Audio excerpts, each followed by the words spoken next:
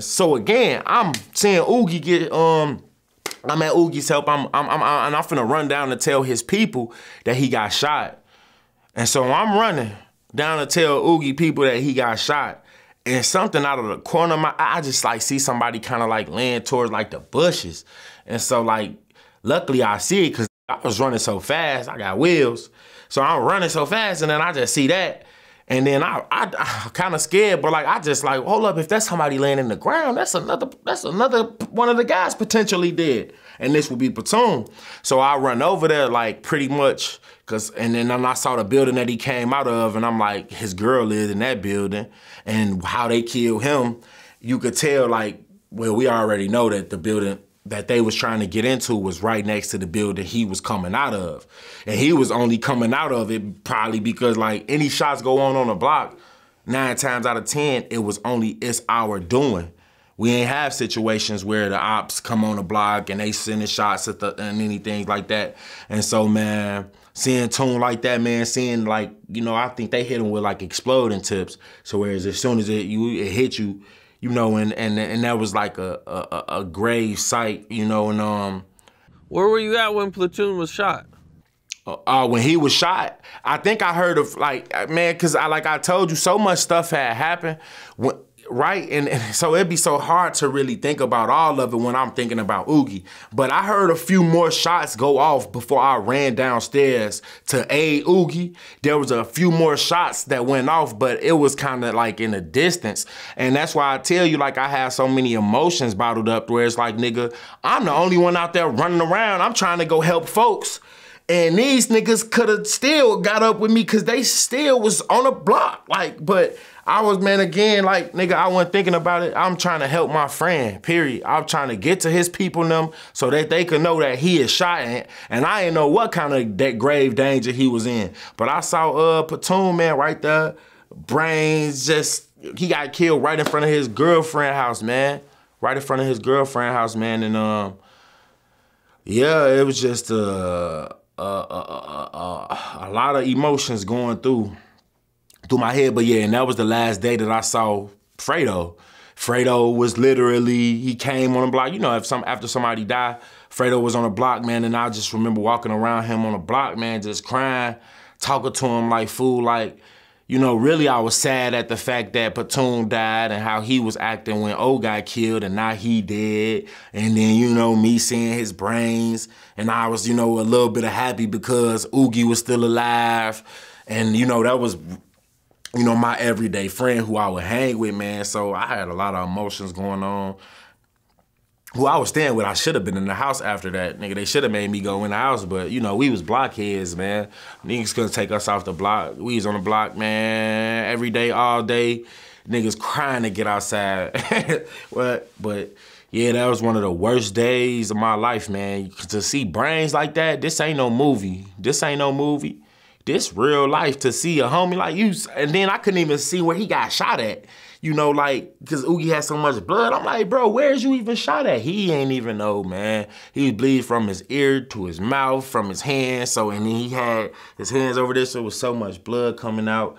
The scene of, and me and Patoon, we had like the same color-ish jacket where it was like dark, like a dark blue and like a dark gray striped hoodie. And then like the lady that I was living with, she thought that it was me. And I'm in my head like, it's crazy that you even thought that it was me, because the situation that had happened, damn near, like I would have gotten at least shot. At the least I would have been shot. And if it was 2 of us right there, I'm just banking on that they would have probably finished both of us off, knowing that it's 2, sending twice the amount of shots because it's 2 people. But yeah, man, crazy situation, man, crazy situation. Did that change you at all? Hell yeah, it changed what I wanted to do with my life. I started to look at how they was going out, and it wasn't making me no monster.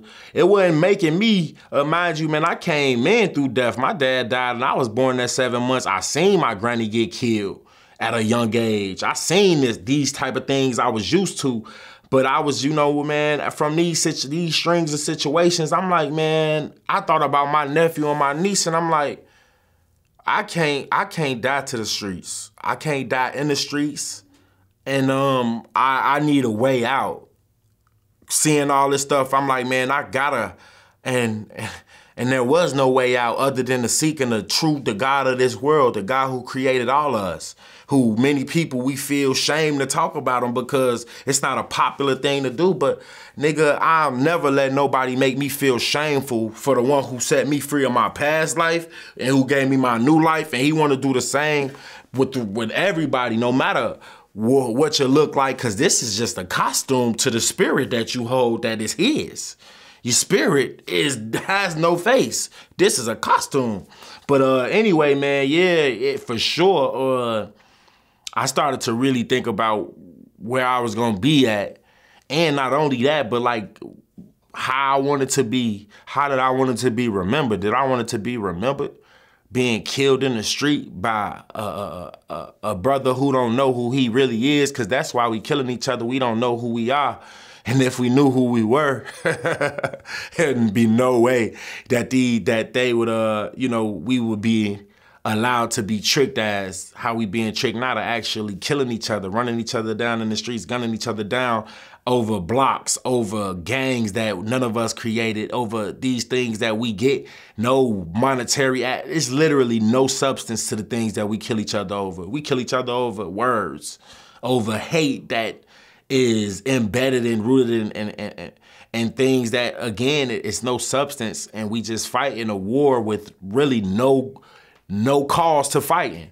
And the only cause that niggas gonna say is that, oh, they killed our homies. They killing us and they killed us, so that's why we go and we kill them. And it's just like, it's a never-ending cycle. Like Von said, you gonna damn that need all the players to be gone for the game to end. But it's sad that we look at it like that. That talks about a strong delusion. That is the strong delusion that the Most High said he will send upon those who don't believe the love of the truth, which is the Bible. What's up? This is Cam Capone. We got more content like this coming soon. So hit that like button, subscribe, and stay locked in to Cam Capone News.